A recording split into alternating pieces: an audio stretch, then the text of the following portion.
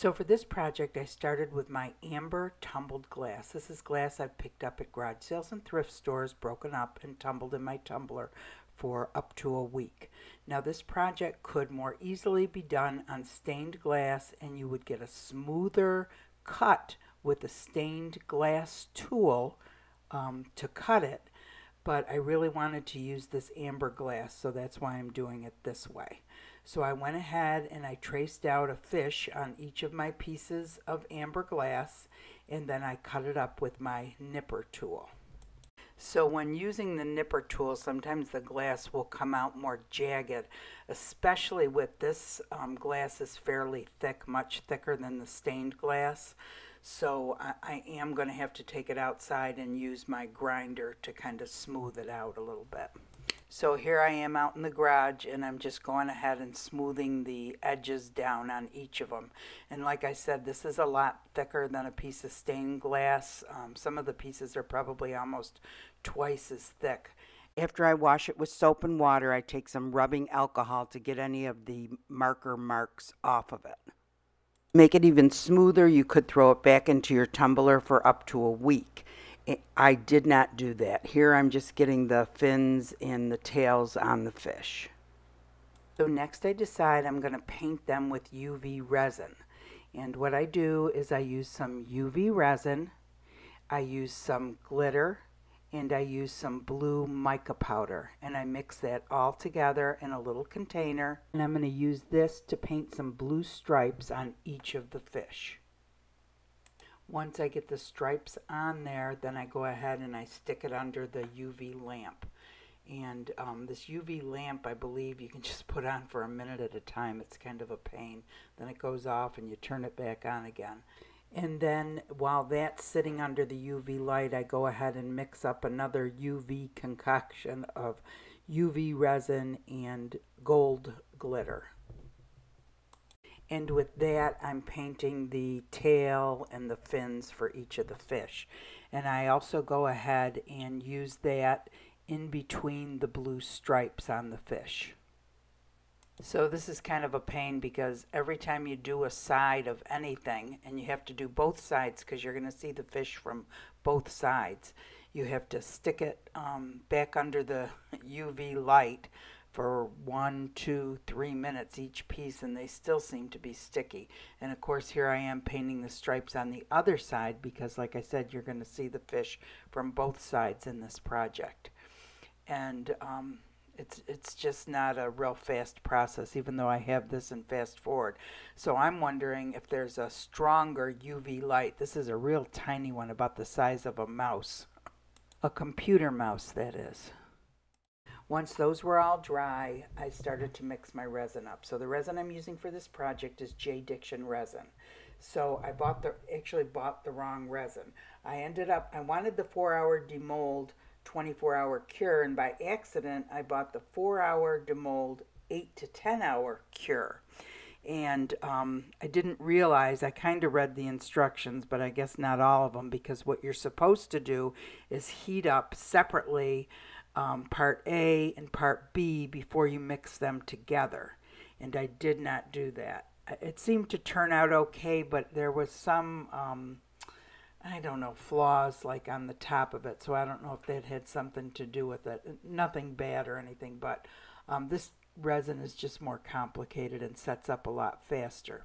Started letting the resin sit in the cup for 10 to 15 minutes so that some of the bubbles will come to the top and dissipate, and there won't be as many when I pour it. So after it was all mixed and it had sat for about 10 minutes, then I poured part of it into the mold and kind of moved the mold around to spread it out, and then I used my kitchen torch to get rid of the bubbles. And then I started setting up the project. I used some blue reflective glass that I had picked up from Michael's. This is more like a fire glass. It's a little chunkier than their crushed glass, but they do have this up there all the time. And I also used some white stones that I had picked up a bag of at the Dollar Tree. Then I put in some stained glass. This is stained glass that I had previously cut and I believe even tumbled, but it certainly doesn't need to be tumbled because this is going to be totally submerged in the resin. There's no chance of anybody cutting themselves. Then I went ahead and I assembled the fish. And the silly thing was, at the last minute, I remembered I didn't put the eyes on.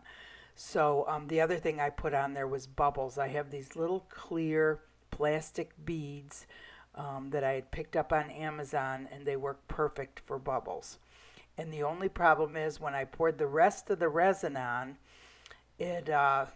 things started floating around, so I really kind of had to babysit it for a little while to push things back in place, because but it was good that it was a fast curing resin, because I didn't have to do it for too long. Of course, I used the kitchen torch again to get rid of bubbles, and I came back multiple times.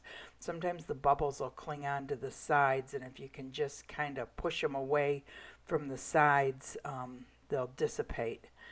And when you come back, say every 10 minutes for the first half hour, a lot of times the bubbles will raise to the top, and you can hit them again with the kitchen torch. Sometimes you do have to go in with a toothpick to do it. So I did end up coming back and putting the little eyes were made with a sequin and a little black bead, and that worked out perfect. So I decided to try another one. This time I was going to do it a little bit different. I used my other resin, which is not DICTION, but it's called Craft Resin Creative Liquid. It's crystal clear, and this is also a resin that has no VOCs. It is a fast curing resin, 24 hours. I do like fast curing resins, but remember, a lot of the fast curing resins can cause fish eyes on canvas. They're best off for glass on glass and in molds. And although they do seem to have fewer bubbles in the beginning, the bubbles that they do create seem to be more difficult to get rid of. So anyway, I mixed together this resin. It's the same situation, 1-to-1 ratio. Mix for 3 minutes slowly. Let it sit for about 15 minutes, and then I poured it into the mold. In the meanwhile, I had made a few more fish by cutting them out the same way that I did with the previous project. This time I decided I was going to put red stripes on them, and I am using an oil-based marker. I've had problems with resin before with regular permanent markers, so I have never with the oil-based, so that's all I buy now are the oil-based. So these fish, I decided I was going to do a different way. So I went ahead and painted the stripes on with the marker instead of using the UV resin. And I'm actually not going to be using any UV resin for these fish because it was such a pain.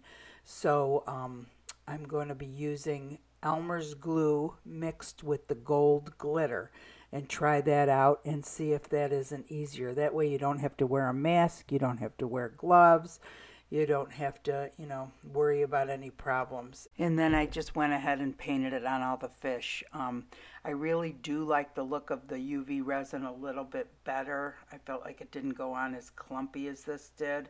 It could have been just because I had too much glitter on it, I'm not sure, but this certainly was much easier to do.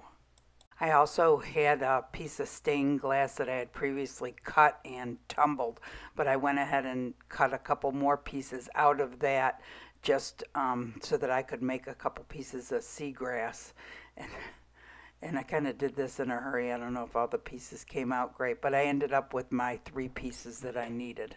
For these fish, I ended up using these little fish eyes that I picked up on Amazon. There's 5 of those cards with a total of 200 eyes for $8 on Amazon. And you can use them for all sorts of craft projects, and a lot of people use them on their fishing lures to make them look more realistic. And they're 3-dimensional and they're real cute. So the resin that I had poured in the morning had kind of set up. I wanted it to have just a thin layer of resin on the bottom so that the glass didn't sink all the way to the bottom. So I mixed up some more resin, and here you can see all the bubbles in it. So I'm going to let it sit for about 10 minutes, and a lot of those bubbles will come to the top and they will dissipate, and you won't have as many bubbles when I pour it in.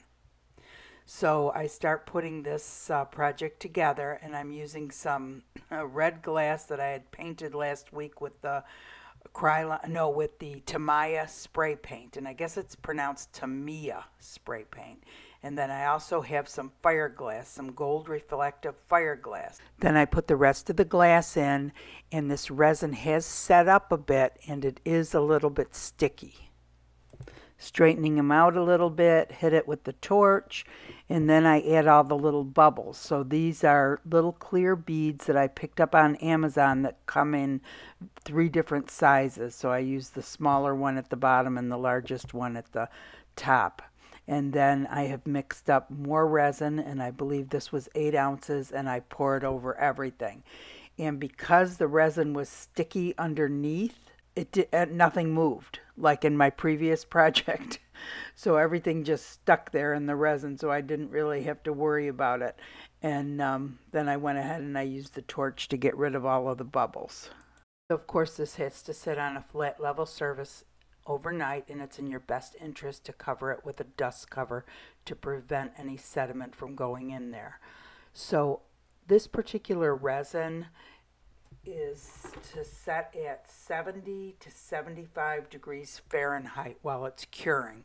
All resins are different. You need to read the directions for the resin that you are using. So here we go again with fish tank or fish bowl number 3. And with this one I use the same crystal clear resin, craft resin. And what I did was I poured about 4 ounces of resin in the bottom of the mold and let it set up overnight. Then the next day, after it was completely set, I took resin tape and I put a straight line over the very top. So what I'm trying to do is I'm going to pour blue resin below the tape line, or actually over the whole thing, but it will not stick to where I put the tape line. I want it to appear like fish in water in a fish bowl. And so here I go again with the same resin, mixing a little mica powder in it, and I really had to mix this because there was a lot of little sediment. And then I go ahead and I pour it in, and I put some stones. It's actually crushed shells that were colored blue.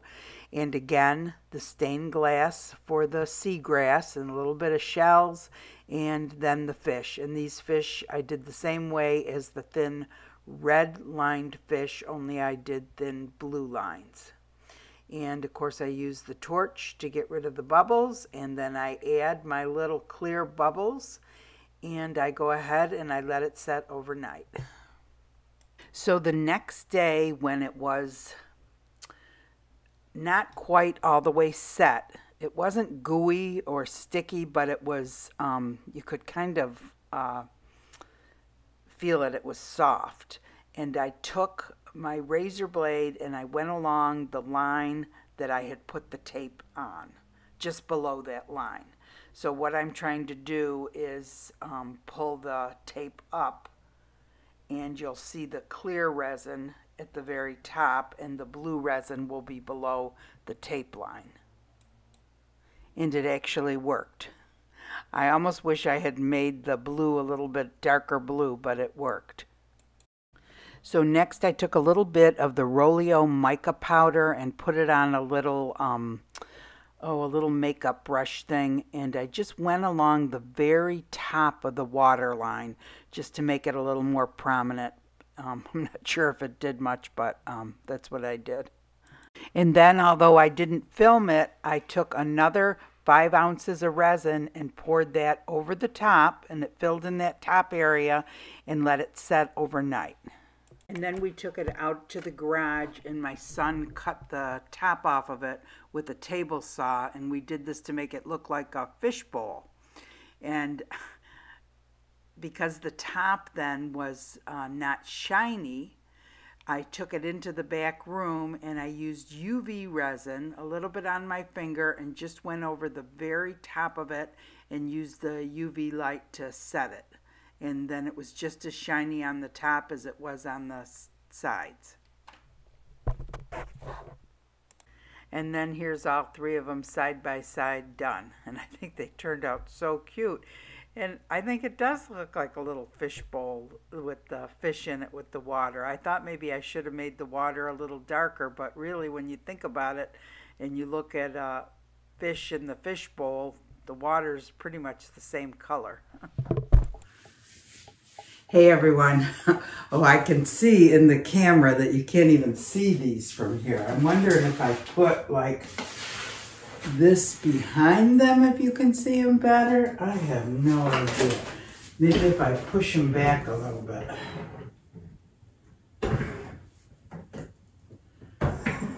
They're so small. Can you see them? Anyway, so I think they all turned out cute. I just really wanted to experiment with the water, so I started out by making them. And this is the first one with the resin that, I don't know if you can see the difference. I don't feel like this is the crystal clear resin, and this is the DICTION 8-hour cure. And can you see the difference? This is foggy and this is clear, crystal clear. So they both turned out cute though, but that UV resin that I used on the very first one was a pain in the butt. So I was trying to think of other ways you could do it, like with the markers and with the clear Elmer's glue and the glitter. But the thing that I liked about the UV resin was how you could put it on thicker and it kind of made it stick out a little bit more, the blue. And I was thinking maybe you could get like a glittery puff paint and do that on there. And I thought that might be pretty. But anyway, I think they turned out cute and I think they look nice. I really like this stand for it to go in. And these are a little bit fatter than the other ones. Oh, here's the back of it. Remember how I said you could see it from the front and the back? It looks the same. There you go. So I think that's kind of cool. You can put it on display somewhere where you see the back and the front, just depending on where you are. And this is also another idea for a stand. These were only $1 up at a place called the Christmas Tree Store. But I think you can find these other places. It's a clear stand that you could put it in if you're trying to save money. Because that other stand that I got on Amazon, I believe it was like $18. So I think, but I'll link it in the description.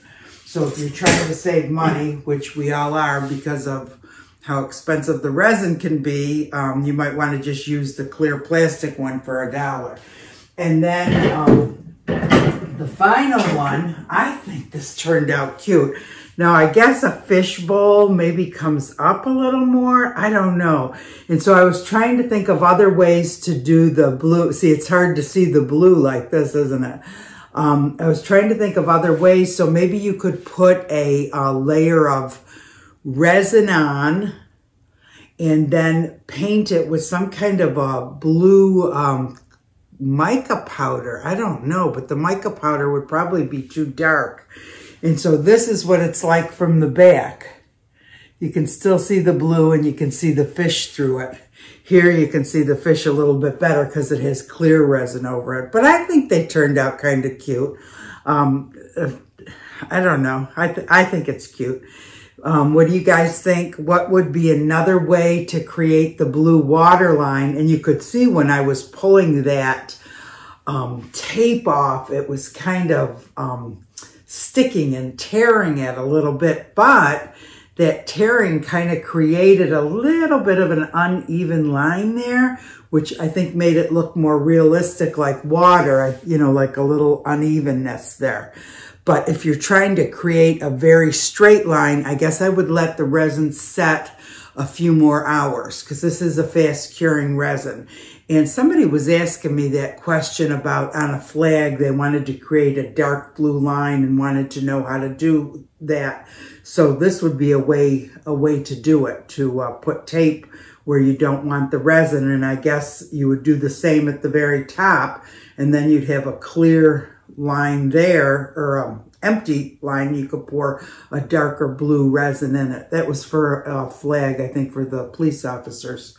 Anyway, that's off the subject, but So anyway, let me know what other ways you could do, you know, create that different color in the resin, because this is, I mean, very, very translucent. You can barely see the difference, which is what you would see in a normal fishbowl. You really wouldn't see much of a difference between this color and this color, maybe just a little.